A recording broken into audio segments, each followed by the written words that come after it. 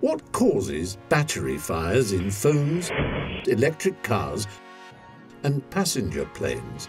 Electric cars catch fire less often than fossil fuel cars, but lithium-ion battery fires are intense. This Dutch fire crew simply drowned this car in a tank. It takes the water of just one engine, that's about 500 gallons, to put out a conventional vehicle fire. But it can take anywhere from 4 engines worth to 40 engines worth, 20,000 gallons to put out an electric vehicle.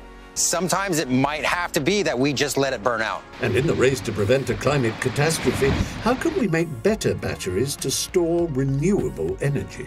Solar and wind are now the cheapest sources of electricity, and to take over, they need long-lasting energy storage. Currently, 99% of electricity is stored as water pressure. This is what 20,000 litres per second looks like. Now imagine 25 times more water. That's how much can flow through one of the world's biggest batteries, deep inside a mountain in Wales. Driving in is like entering a Bond villain's base, and the central cave is vast. At night, water is pumped up the mountain to a lake at the top, and during the day, it flows back down, releasing the energy. These yellow weights weigh 15 tons, and 2 of them are used to close the valve. The station can power around 2 million homes and can turn on that immense power in 10 seconds. But we can't build enough electric mountains. They require large lakes at the top and bottom with the right vertical distance and minimal horizontal distance to avoid wasting energy. They also need to be close to towns to avoid transmission losses. And fresh water is valuable. This energy vault uses bricks instead, each weighing 35 tons. 20 towers could provide 350 megawatt-hours of storage, enough to power 40,000 homes for 24 hours. Other batteries in development store energy as heat, as compressed air, or by cooling air to the point where it liquefies. More compact traditional batteries are needed to slot into cities, but they're too expensive. And we already have too many electric car batteries that are difficult to dispose of. But these two problems could partially solve each other. An MIT study found that it would be cheaper to use old car batteries for renewable energy storage rather than building new ones. Car batteries can last decades longer than most cars. Here's how long Tesla batteries last, with each dot representing data from a real car.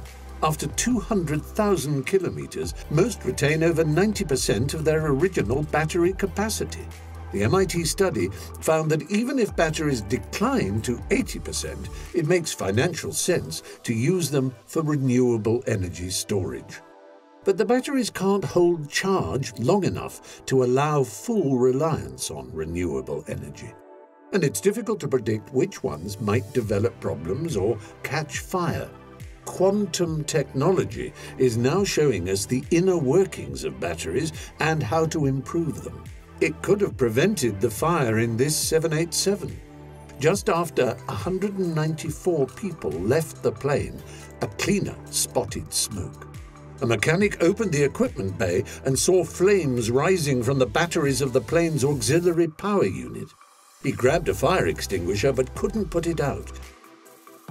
When firefighters used a thermal imaging camera to look through the smoke, they saw a small, glowing ball of heat. And soon after extinguishing the fire, it restarted, the batteries hissing and spraying fluid, which burnt a firefighter's neck. It took nearly 2 hours to control the fire and remove the battery. Cause of the problem was thermal runaway, with heat from a failing cell causing surrounding cells to fail. Investigators suspected that a defect introduced during the battery's production had caused a short circuit. The plane had made just 22 flights, and 5 days later, another 787 made an emergency landing in Japan after pilots saw a battery malfunction warning. The entire fleet was grounded, the first time the FAA had ordered this since 1979. Before taking off again, each battery cell was given vents to limit heat buildup, and the whole thing was put in a thick metal enclosure. Here, the steel is tested for containing an explosion. But these precautions aren't practical in electric cars and phones, and as battery cells are more densely packed, thermal runaway becomes more likely. If manufacturing imperfections or dendrite growth causes a short circuit in a single cell, it can destroy the entire battery. To reduce the risk at home, fire services recommend not charging phones on bedding or flammables. Hard surfaces are okay. And the trick to better, safer batteries is at the center of the quantum revolution. New sensors can show us what's going on inside batteries in incredible detail. Each sensor contains a cloud of atoms aligned by a polarized laser, like synchronized magnets. And magnetic fields created from tiny battery currents adjust the atoms in a measurable way. It can also see the tiny currents in our brains, which could help cure diseases and allow direct brain control of computers without the need for an implant. The insights are extraordinary. It was recently discovered that when a mother and baby interact, the frequencies of their brainwaves synchronize, giving fresh meaning to the phrase, "on my wavelength." In batteries, the sensors can identify defects during production, and cells can be continually scanned during operation, with any faults quickly isolated to prevent fires. Another quantum breakthrough promises dramatically to increase battery range and lifespan. We've been held back by the strange mystery of emergence. A water molecule isn't wet, but lots of water molecules are. Emergence shapes everything: galaxies, societies, thoughts, and batteries. And our greatest thinkers and supercomputers struggle with it. A strange example is liquid helium. At -270 degrees Celsius, it becomes a superfluid, climbing up walls and dripping through containers that would normally hold liquids. Once stirred, it will keep spinning forever. And it can also make a frictionless fountain which never stops. All the atoms behave the same way, removing any friction. But the flow of electrons in new forms of batteries is far more difficult to predict. This is the strange world of Conway's game of life. It follows simple rules. Cells must have 2 or 3 neighbors to survive. Too many or too few, and they die. And a dead cell with 3 live neighbors becomes a live cell, as if by reproduction. It creates incredible shapes, patterns, and ships. Last year, a new ship was discovered, called a doodah. Each square can be black or white, so on a 10 by 10 grid there are 2 to the power of 100 possibilities. But following the rules, we only have to pick one. If we replace the squares with electrons, which can be in multiple states and multiple places at once, we have a problem. The rules would have to allow for an exponential number of possible positions, which would quickly overcome the world's most powerful computer. But for new quantum computers, it comes naturally. Using the states of particles instead of ones and zeros, they will precisely simulate new batteries, skipping years of experimentation. Quantum software developers are already developing algorithms to help researchers identify new battery materials. And our new control of nature will transform everything around us. This is 200 tons of molten pig iron, which is used to make the steel for our buildings, cars, and cutlery. For every ton of steel produced, nearly 2 tons of CO2 is emitted. And cement contributes around 8% of global carbon emissions, 3 times more than aviation. If cement were a country, it would be the 3rd highest global emitter, behind the US and China. Quantum computing promises to uncover greener production methods and a revolution in material design. And you are currently using a strikingly energy-hungry machine, the Internet. It uses around 10% of the world's electricity, and this could double in just 4 years. This is the kind of data center where our emails and photos are stored.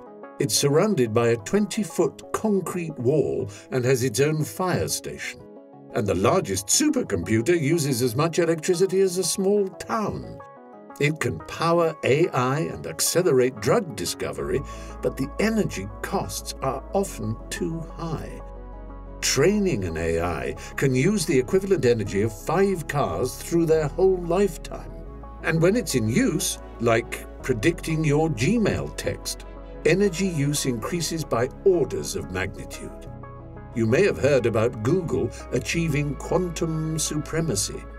It reportedly performed a calculation in 200 seconds, which would have taken 10,000 years on a supercomputer.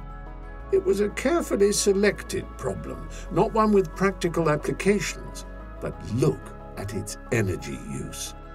Even based on IBM's claim that a supercomputer could complete the task in 2 days, it would have used 13 megawatts of electricity versus 25 kilowatts for the quantum computer. That's $78,000 versus 14 cents. Some firms are aiming to hack the chips in our phones into silicon qubits, which could eventually allow affordable home quantum computers. More on this in a future video. Quantum tech is also helping us see the world in new ways, and it's uncovering a huge hidden risk.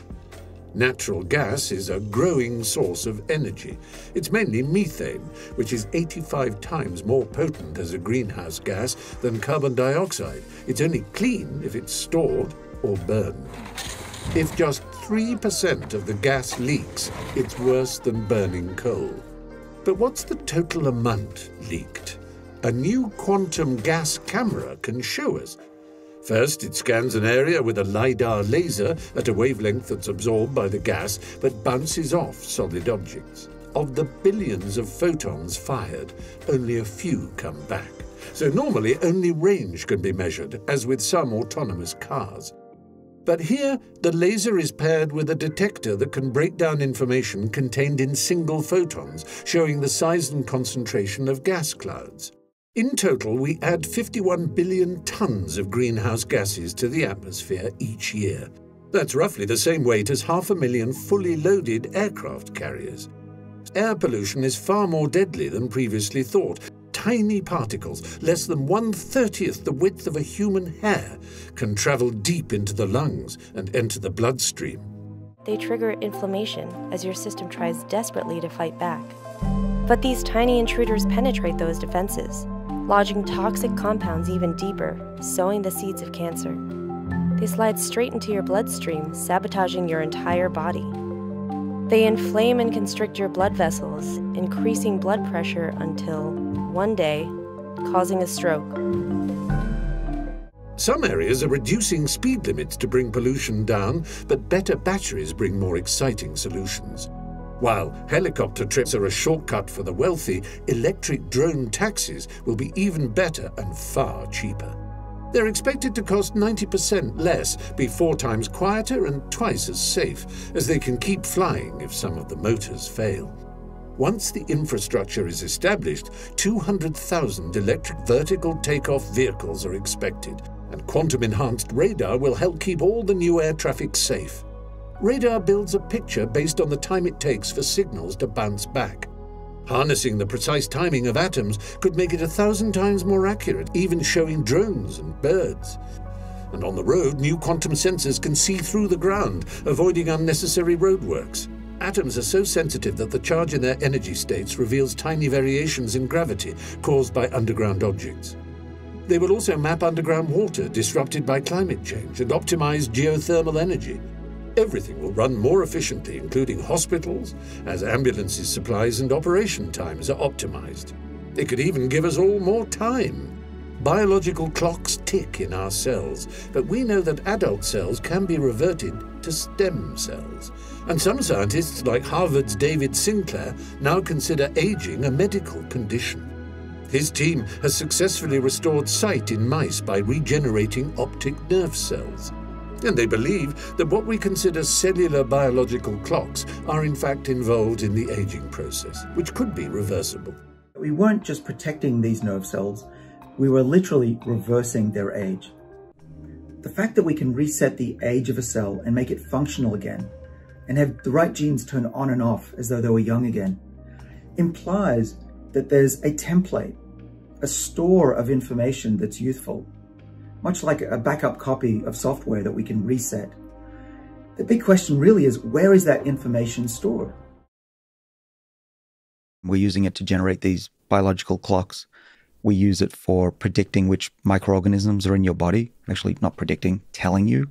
Our daughter, Natalie, was infected with Lyme disease a few years ago. Almost went blind from it. And the test took 4 days. And I thought, just give me the DNA from her spinal fluid. I'll go tell you what's in it. The amount of data that we generate now as biologists is just terabytes. It can be terabytes per week. It'll eventually be terabytes per day. Quantum computers will allow us to accurately simulate drugs to tackle diseases and the aging process, using nature to unlock nature. While a lab chemist may be able to do an experiment per day, a quantum computer could do hundreds of thousands exploring cures for us and the Earth. Like all our great scientific battles, fighting climate change will bring incredible advances. The space race led to GPS and scanners that have saved millions from cancer. Our new battle demands an even greater leap. Fittingly, a Nobel Prize has just been awarded, half for a model that reliably predicts global warming, and half for a new understanding of nature, from atomic to planetary scales.